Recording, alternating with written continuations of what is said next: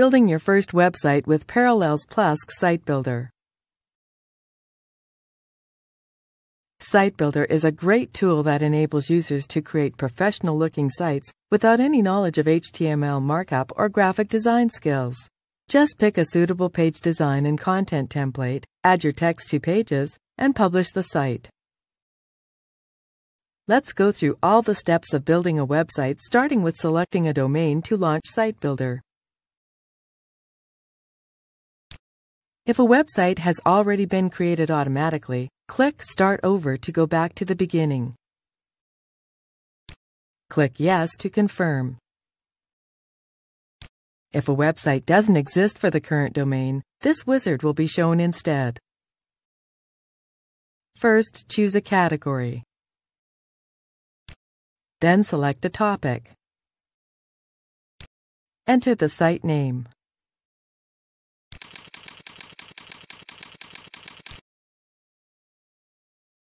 Click Create Site. Verify the information is correct and click Submit. A random layout and style will be generated and pre-filled with some content. If you aren't satisfied with the result, you can always click Start Over to erase all existing content and retry from the beginning, or even select another topic. It is also possible to tweak each aspect manually. We'll quickly cover some basics. Let's look at modules first. Modules consist of text and image areas, navigation bars, and a header. If your site already has a header, you won't be able to add a second. There is also a module for site-wide text and images, which will be shown on all pages of your website. To add a module, click and drag it to a location in your website. Edit the navigation options if desired. Removing modules is even easier than adding them. We don't need two navigations on the same page, so click on the horizontal one. Now click Remove. Confirm deletion. Now let's edit this text module.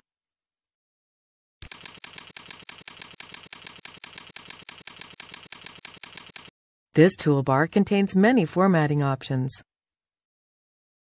Click OK. Next, we'll see how to add an image to our site. Let's move the menu box.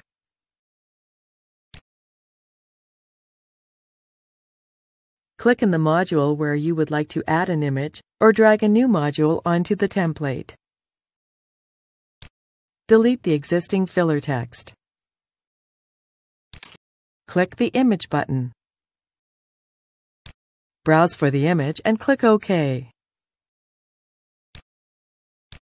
After the image has been uploaded, you can then choose the image size and text wrapping.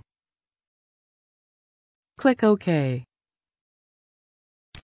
Click OK to close the editing options for this module. That's it for modules. Now let's take a look at some of the basic options for the other tabs, many of which will be covered in more detail in the other videos in this series. Go to Layout. Here we can choose to have 1, 2, or no sidebars, and even set their size and position on the page. Go to the Style tab. This is where we can choose a color scheme and adjust each individual color to our preference. Click Pages. This tab is where we set the information for each page, including a title, description, and keywords, and choose where each page appears in the navigation. Click Settings. This is where we can set the website name, description, and keywords. When you are finished, don't forget to click Publish to apply the changes to your live site. Once done, a link to your website will be displayed here. Here is our published site. That's it. Now you know how to build a website in Sitebuilder.